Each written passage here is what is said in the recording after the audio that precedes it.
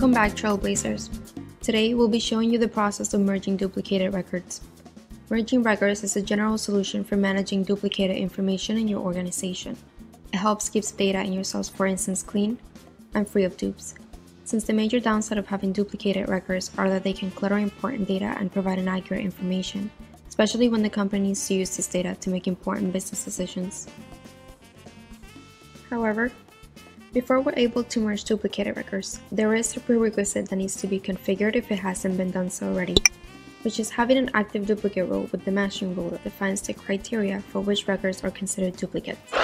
Matching and duplicate rules work together to help prevent duplicates as well as help manage existing duplicate records. If you're interested in learning more, we do already have a video explaining the configuration of duplicate and matching rules with examples. So, after a duplicate rule is activated specifying how the records will be matched in the system, we can see on the record page which other records have been identified as duplicates, if there are any. So let's go into an account record. And as we can see, there is a section that notifies you if potential duplicates for these records have been identified. Remember that this depends on your duplicate rules and how your matching criteria were set up. In this one, we can see that no duplicates have been found. Let's go into another account record.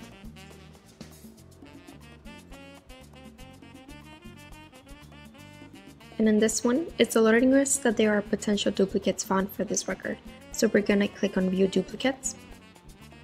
And all of the records that have been identified as duplicates will now show. Keep in mind that Salesforce allows you to merge only up to 3 records of the same object at a time. So now we are going to pick the records we want to merge and click Next. Now, when comparing this to duplicate accounts, we can determine which account is the master and pull in fields from any of the records in the comparison. The master is very important because the record ID, sharing rules, and other information such as territories, divisions, teams, and parent accounts will default to the master record, also sometimes referred to as the primary record. Once we merge the records, the related items from both or all 3 other records will now be attributed to a newly merged account. This means that contacts, cases, files, and even shatter feed information will be carried over to this updated record. You also may notice that duplicated accounts may have similar contacts related to them. We can also identify these duplicated contacts and dupe them as well, but just make sure to run the duplicate process on the accounts first. It will make the contacts easier to find. Another important thing to keep in mind here before moving on is that once you merge accounts, you cannot undo the process. It's permanent.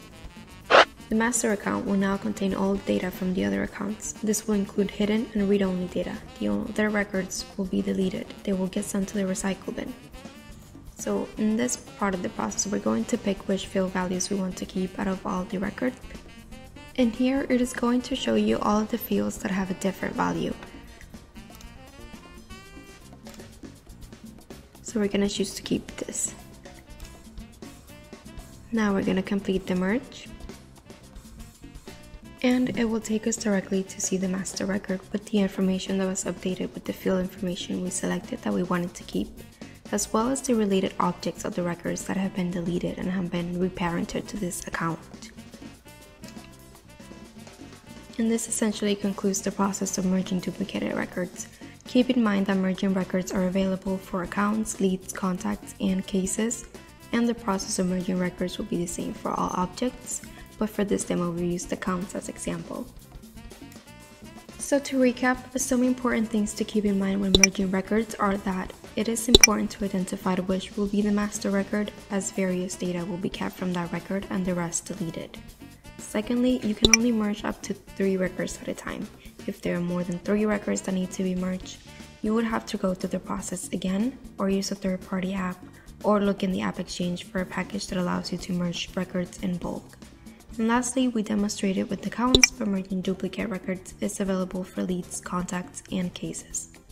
That's all. Thank you guys for watching, and let's keep blazing the trails ahead.